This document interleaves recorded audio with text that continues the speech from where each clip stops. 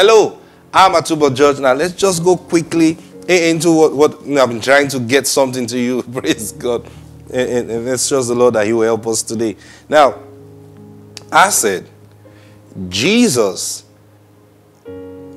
God planned for Jesus to come from the 6th day of creation. Jesus didn't come because Adam has sinned.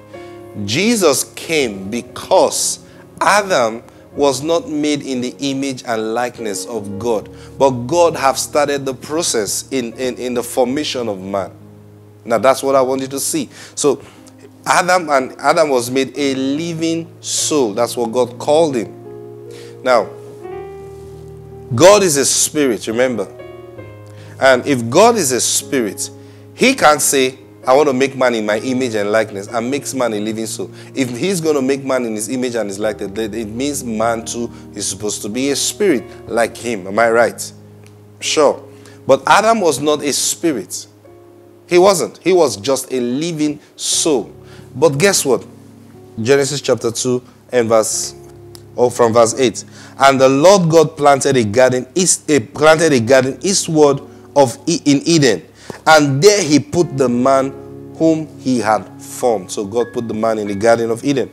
And out of the ground made the Lord God to grow every tree that is pleasant to the sight and good for food. The tree of life also in the midst of the garden. I want to follow that.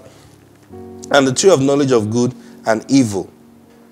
Let's read from verse 15. And the Lord God took the man and put him into the Garden of Eden to dress it and to keep it. And the Lord God commanded the man, saying, of every tree of the garden thou mayest freely eat, but of the tree of the knowledge of good and evil thou shalt not eat of it. For in the day that thou eat thereof thou shalt surely die. Now, I want you to understand something here also.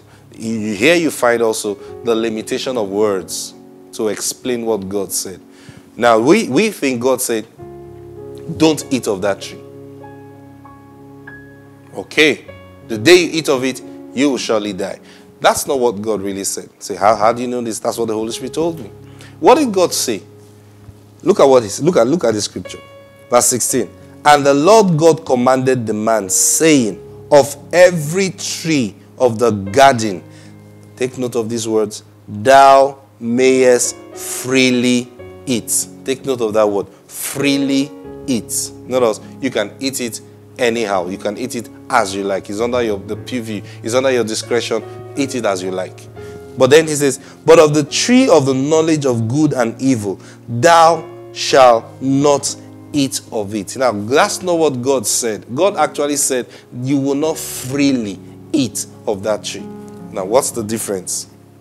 When we say you should not eat it, it means it's not for eating.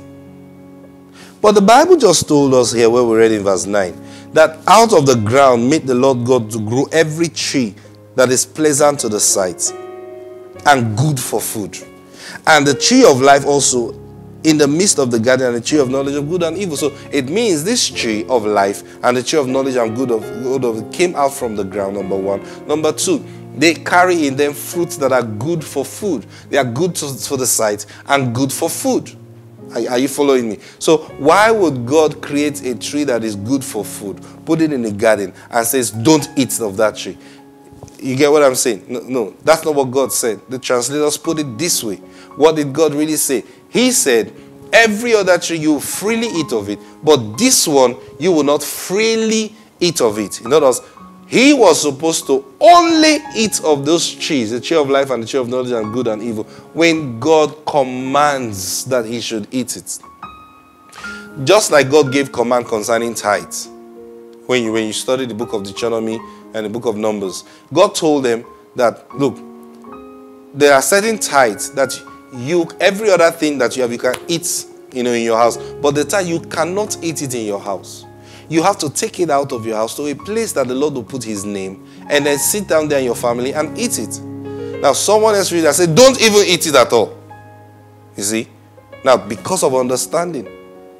So, God didn't say, don't even eat it at all. God says, there is a different way you eat of this one. So, it's the same thing God is saying here.